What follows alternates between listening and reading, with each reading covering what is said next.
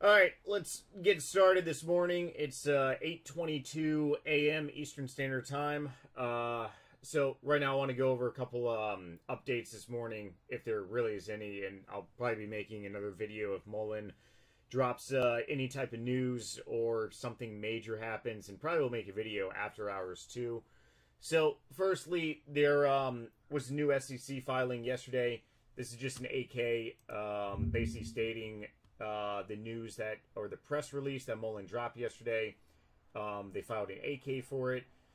Made a previous video that uploaded late last night, right after the interview on, it was a space Twitter call with David Mitchery and James Taylor and Cha-Cha. MULN is probably going to end up filing a SEC filing for that, which is definitely, it's not negative. It's actually positive that they're doing the right thing, because a lot of companies out there don't typically will file an 8K report, and then NASDAQ will be like, hey, you know, what the hell is going on? If you want to ever find these SEC filings, all you got to do is type in Google MULN space SEC space filings, and oh, excuse me, it's going to be the first link that pops up. Otherwise, let's head over to Stock Titan. As you see, news got posted yesterday at 9:30 about the update regarding the RODS, which we made a video about yesterday. And also, Business Dad made a update video on it as well. And I believe a few other MULN YouTubers made videos on it too. But Business Dad is the only major one that made a video on it. Market cap is... I do want to make a video about their market cap and the excessive reverse stock split rule. I might actually make that later today. Float remains the same. Insider ownership remains the same. Institutional ownership. Let's go and head over really quick. Where the hell is this? Advertisements galore. Bar charts. So we're going to be looking at these levels. Pivot levels. Bar chart is a free site. I don't even have an account with them. You can just type in bar chart on Google space MULN, and you basically come here. Pivot levels are key levels, especially if you're looking at a 1 minute time frame or really following data. If you're a long-term investor, I mean, these really, you're going to be more so looking at Fibonacci's, if anything. Being a long-term investor, me, I used to be a long-term investor in MULN all throughout 2022 and early 2023. But I got my ass kicked, and now I am primarily just holding a swing position on MULN. And I also day trade news as well. But these are the pivot levels that we're going to be looking at right now, especially on the charts. Go ahead and bring up the charts right here. So, one positive thing about the interview yesterday, whoopsies. Let me close out of this. Come on. Where are you? Oh, God. Give me 1 second. Why isn't this thing working? Come on! The one time that I actually need this thing to work, it doesn't actually work. What the hell, man? Okay, there we go. Woo! Yeah, for some reason this was not loading. Okay, so we're on the charts right now. We're on the 1 minute time frame. So the overall, if you don't want to watch the interview last night was roughly about 45, I think under 50 minutes. It was over an hour video. Took me a while to render, but the premise of the interview, if to really sum it up, if you are a long-term investor on MULN, and I'm talking that you are holding a long-term position, the interview was bearish in that aspect, because one, David and Jim did not mention about future funding. They did not mention about how they are going to be acquiring future funding, and they totally avoided that as well. And they also avoided the question about any potential revenue coming in anytime soon. So I'm really sorry for anyone out there who's a long-term investor, but that interview did not do jack shit. If you are swinging MULN or looking to day trade any positive news, last night's interview was bullish. David talked repetitively, focused a lot about the solid-state battery, which he said that he might be releasing a video today on social media of them actually using the solid-state battery and showing the results. That could have significant movement up in this price. They also mentioned some big names were dropped in the interview as well, such as Amazon, FedEx, UPS. Jim is basically head of the, I believe, he's kind of like a COO, or he's operations management is what his billet in the company is. And he was hinting at a lot of things. So if you are looking, like myself, to play MULN for a big catalyst, it could very well come. But looking on the charts right now, I ended up waking up at 4 o'clock in the morning. I'm a little tired, a little groggy right now. As you see, about at 4 o'clock in the morning, we ended up opening up.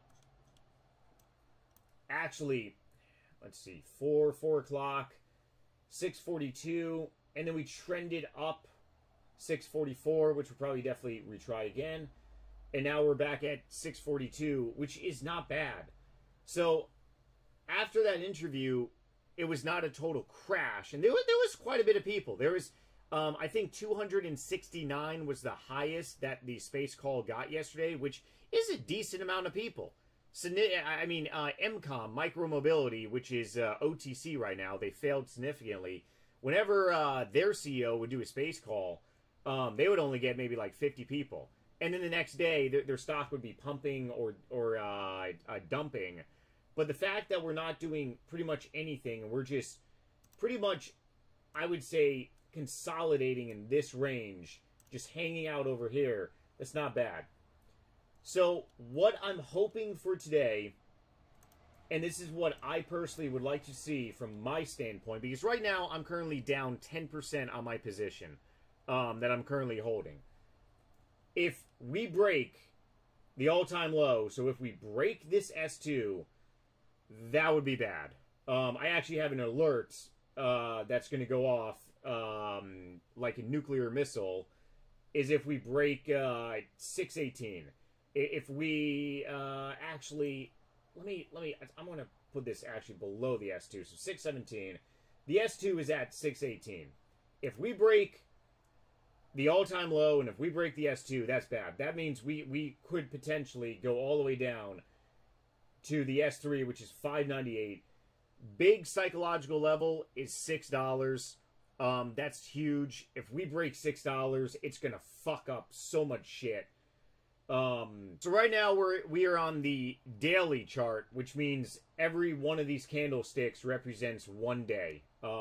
Hence the daily. So we're on the 1 day. We're not on the 1 minute anymore. I actually got really nervous because I thought this was a big candlestick, which would be nice, but no, that's a drawing. So as I said in my previous video, if we do something really bad, like catalytically, if today's the 14th, so here is yesterday's candlestick, and this is from a trader's point of view. March 6th, we basically wicked, I believe, a all-time low was triggered on March 6th, so last week. And ever since March 6th, we've basically been kind of breaking away from the all-time low. We pushed up, now we pushed back down, and we're basically hovering over this new double bottom. We had a bottom all the way back in January, but you can draw a line here and say, hey, and like I said, double bottoms do not have to be perfect. A lot of traders out there, they're very OCD, and they're saying, oh no, it has to be perfect. Like, no, it doesn't have to. I have in the last year, I've swinged in day traded stocks where double tops and double bottoms does not have to be perfect at all. It just has to be around the same area. And what I see right here is that we are about to test a double bottom. So what I'm hoping and praying is that we get a bounce today and we basically do something kind of like this. We point up a little bit, which would be really nice. We cannot go the opposite direction. Today is going to really be the be-all, make-all type day. If we do this, and this is not financial advice, do whatever, is best for you, but that would just be a bad signal. That's going to be a gut check right then and there. Because then, from this point, we're kind of breaking this double bottom that was established back in January, which means now we have to form a new bottom to even out. So if we can actually close above, if we just close in this range, if today we end up closing anywhere from 650, which would be really good, because we opened yesterday at 650, and then we closed yesterday at 640. If we close today at 650 bullish, that means that we are going to be pushing higher or bouncing off this double bottom. Even if we close today at 640 again or 644, say like around this area, that's not bad. That means the double bottom is holding. That's actually very, very good for a technical point of view. Low RSI is always. The only thing that is giving me a little bit of shivers right now is this. And this is Tesla. I mean, we're on the 5-minute candle range. It's terrible. Tesla, you are. I don't normally update my pivot levels on Tesla. I ended up having some shares a couple weeks ago that I did a quick swing play on. Otherwise, the last couple weeks I have not been really following Tesla, but Tesla is just on a kind of a death spiral right now. Tesla, Apple just got the boot out of the Mag 7. Apple is doing very shitty as well. So if Tesla goes down another 5% today, you're going to see stocks like Lucid. You're going to see stocks like Rivian. You're going to see the entire EV sector trend down. Even though the SPY yesterday was down 0.16%, I believe. But if it's MULN is just moving right now a little bit with the broader market, which is a good thing because typically they were not doing that the last couple years. But Tesla is just not our friend. The trend on Tesla is not our friend, man. We gotta for Tesla out there. Yeah, they're having a hard time.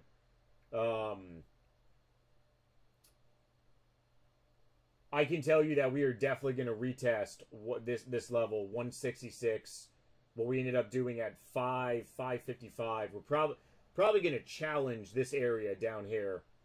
But if we end up breaking this low in pre-market, then we're definitely going lower. And hopefully Tesla gains back some of what they lost from yesterday. A week and a half ago, MULN, out of nowhere, was up by 10%, and it was because of Tesla. Tesla was actually trending up. The entire EV sector was moving up. So right now, Tesla is trending down. This is the only thing that can add pressure on MULN today. The only thing, unless MULN, if there's something bad for MULN, but I think David and the board is trending extremely on thin ice. So they're going to do whatever it takes to really try to push up the stock. Otherwise, that's my technical analysis point of view. We really got to look at Tesla, see what they're doing. And if you are invested in MULN, if you're swinging MULN, if you're looking to day trade MULN, you got to be watching Tesla. You got to be seeing what Tesla is doing. Because if Tesla is shooting up by 3, 4, 5, potentially maybe 7, 8%, you're going to see MULN start breaking a lot of these key areas. In a big psychological level for us to actually break right now is especially $7. So that's my point of view. Hopefully you guys, whoever is watching these, got some value out of it. And for people that I think we gained a couple subscribers, thank you. Much appreciated. Like I said, I'm making these videos just because I got to speak my mind, because this stock is driving me crazy. And I know that a lot of you guys out there are in the same boat. Hopefully we all make some money back from what we lost from this stock. Otherwise, take it easy, and let's hopefully have a good day of trading.